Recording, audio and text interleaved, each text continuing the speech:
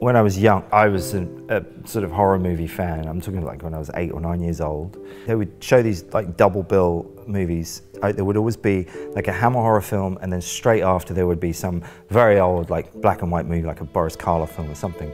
I remember watching it and thinking, suddenly becoming aware of the frame, aware that outside of that frame something was happening. More things happening outside than there were inside the frame in order to make this thing inside the frame work. I don't know where I got this idea from, but it was just a sort of, it just occurred to me. And I remember thinking at that very moment, I want to do that. That's what I want to do.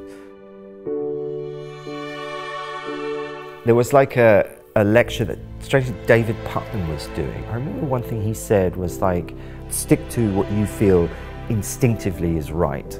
And I think that's good advice probably for anything really. If you light a room, if you light a space, and you give it a feeling that when the actors walk into that space, they're like, oh my God, it exists. You know, it doesn't exist as a series of shots or an abstract sequence. It exists as a space. It's a playground for then the director and the actors to really exploit that space, you know, and give them the freedom. And that's something that then has expanded into all of the work that I've done since, really. Then in relation to the cameras, it was always like I would always bring the DIT onto set and say, come out of the tent, look at the space, this is the look, you know? And then the cameras, really all they need to do is reflect that look. That's how I work, at least now. When I first started using the Sony cameras was the f/65 and Ex Machina, and there was like, it translated the space in a way that was pleasing to me and was true. And it also, interestingly, really informed the choice of glass that I was, you know, putting in front of the camera. Because the sensor was so sensitive, it would pick up the nuances in the glass without me having to then really go post-heavy on it. The Venice 2 for me is just like, okay, yeah, it's a progression, it's a no-brainer.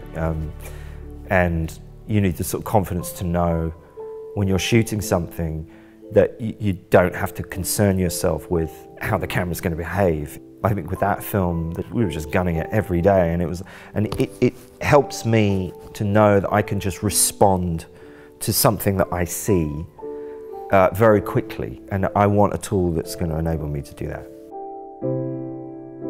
I can then take 3 candles and I can specifically position those 3 candles in a way which enables me to light a scene, right? So it's not I'm holding 3 candles, someone's holding 3 candles so we can get an exposure.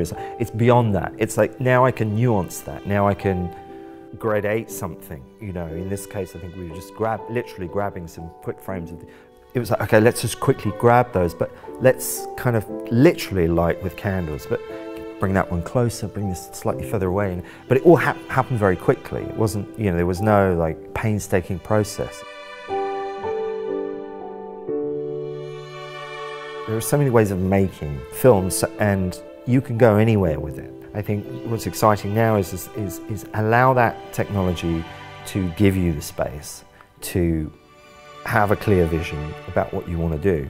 If that means it's your phone, or if it means it's a Venice 2. Any of those things can work for you, but don't worry about it if, you know, all it is a tool to give yourself a clear head and focus on the goal, you know.